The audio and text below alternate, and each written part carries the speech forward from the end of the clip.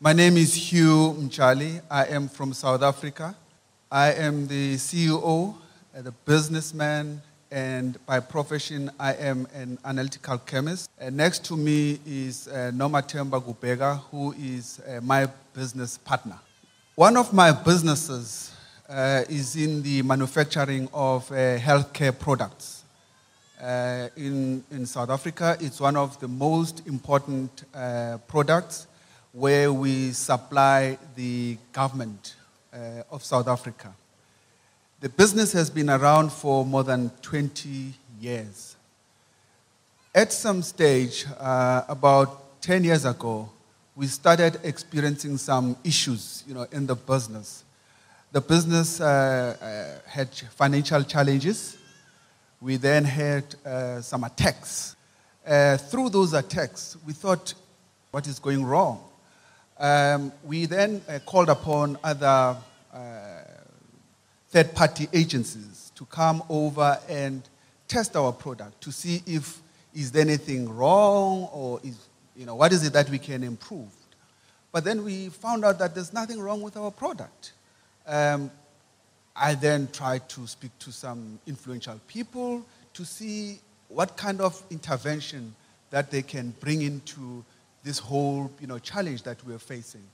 Our business appointed about more than 200 people, and most of whom are black women, unemployed people. So we thought, let's take them from poverty, unemployment, to give them jobs, decent jobs. But then when we started getting those challenges, we thought, because we are unable to sell the product because it cannot be approved, as to be tested, we then went to get some funding debt from a bank, in South Africa. And then at some stage, this attack led that we couldn't service the debt, so we were getting into problems. It just went on and on and on, and it really affected me big time. At some stage, we were coming from a place, in Mpumalanga. I then found out that my BP, blood pressure was going very, very high.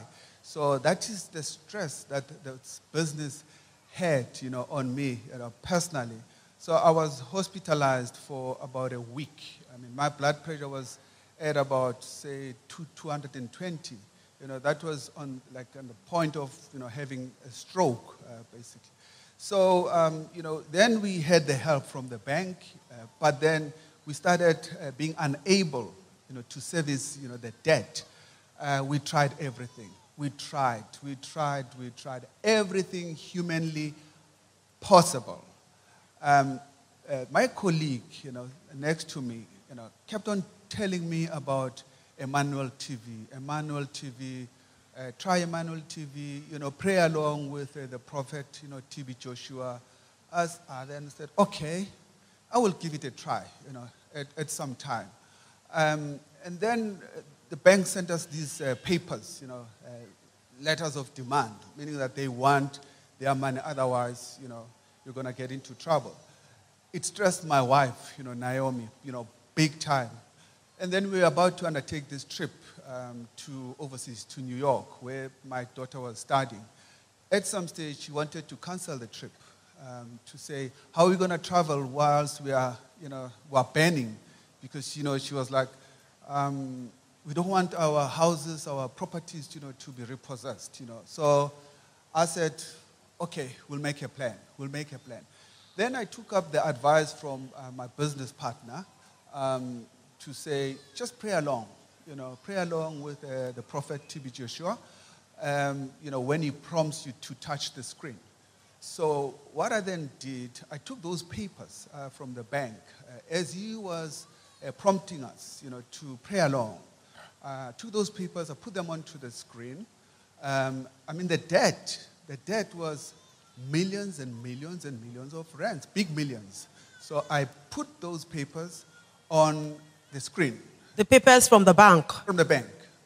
Those are letters of demand. It's no game. Put them along, and then I prayed along.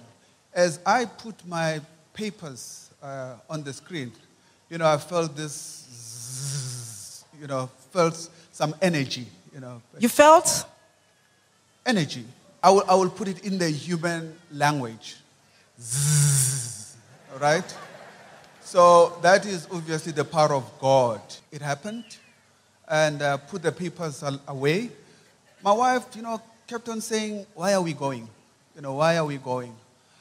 We left, and I would say to her, you know what, things will be all right.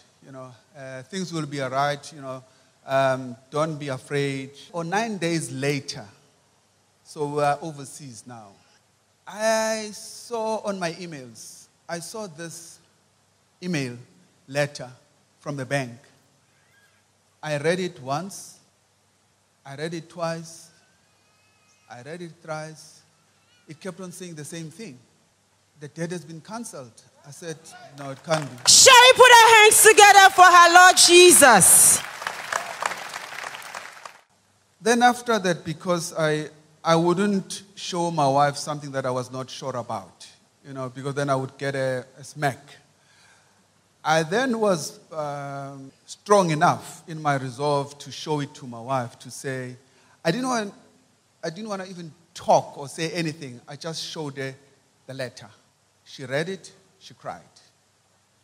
She said, is it real? I said, well, that's what it says. So she read it again. I then thought, okay, let me phone our business partners back in South Africa to say, are we on the same page? Are you reading what I'm reading?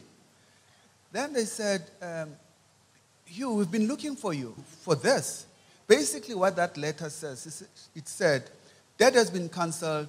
You've got 1 day to sign to agree whether you want your debt to be cancelled or not. Number one. Number two, it said you have been selected to qualify for a certain program, which I never applied for. So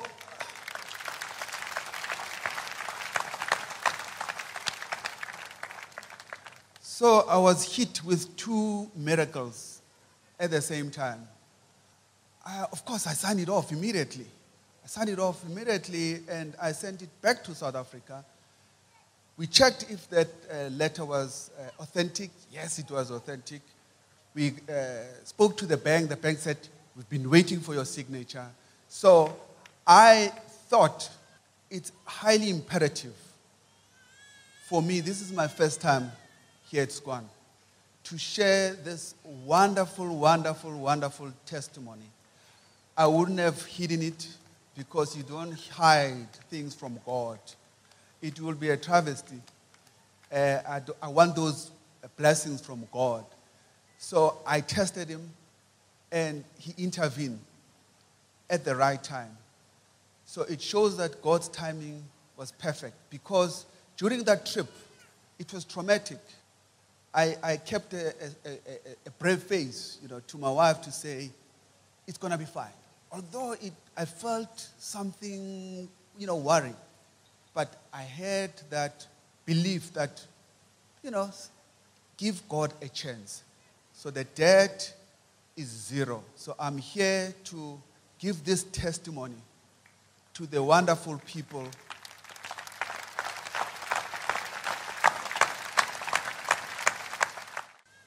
Give God a chance at all times. Trust in him.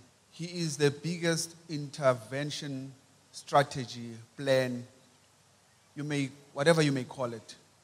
Whether you are CEO, whether you are a chairman, whether you are experienced in business, 100 years, whatever you are, trust in the living God.